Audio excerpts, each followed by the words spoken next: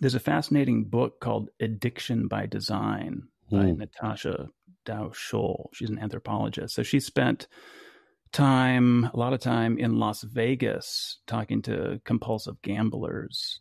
And the the gaming industry, as they call it, is also free spirited. Yeah, I mean, people will stand there at a slot machine for 10 or 12 hours at a stretch, urinate on themselves because they get into this zone. Yeah. It's a kind of complete fixation. And the designers of these slot machines very self-consciously talk about their goal as being to get the person to play to extinction.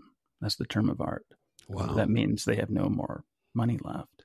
And some of the same personnel involved in that industry were then involved in designing the social media apps. Yep. There's something called the Stanford Persuasive Design Laboratory, which is a kind of Orwellian sounding. It is. They always come up with these horrifying terms that seem to be sort of screaming Orwell at you.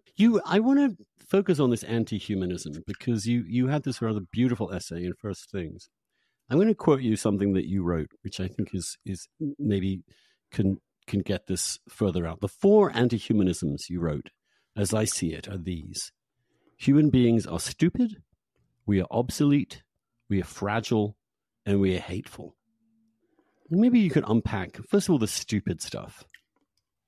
Well, that's what we've just been talking about. Right. The premise that human beings are very poor reasoners, and so we may as well just kind of create a choice architecture to steer them according to some social good. As we, of course, it's human beings doing that as well. Yeah, right. So they exempt themselves from their own premises. Of course. And that's, you're Cass Sunstein. Yeah. Of course you do. And I think that sort of special pleading on behalf of the conditioners is typical, and it's crucial to what about notice. Humans being obsolete? How does our culture? Well, so one example is self-driving cars. So, there's first thing to know is that there is very little consumer demand for this. It's very much a top-down project. And the refrain is human beings are terrible drivers. In fact, we're actually pretty good at driving. And the prospect of driverless cars being able to do as well as human beings is actually quite dim. This is just kind of coming to light in the last 5 years. The engineering challenge of getting driverless cars to share the road with human drivers, that's the big challenge. So in order to sort of make the world more hospitable to driverless cars, you essentially have to make it illegal for humans to drive their own cars. And all of this begins to look like an expensive solution to a non-problem. But there's a kind of, halo of progress and inevitability that's always invoked. This is the way things must go.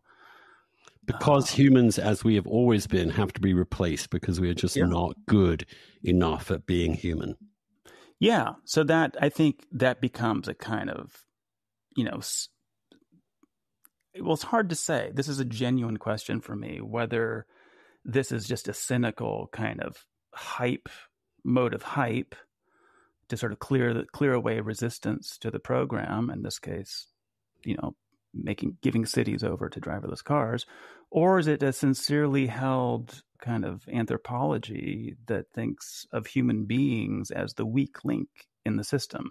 And I think I live in Silicon Valley now, and there are people here who genuinely believe that human beings are this kind of like joke that needs to be cleared away.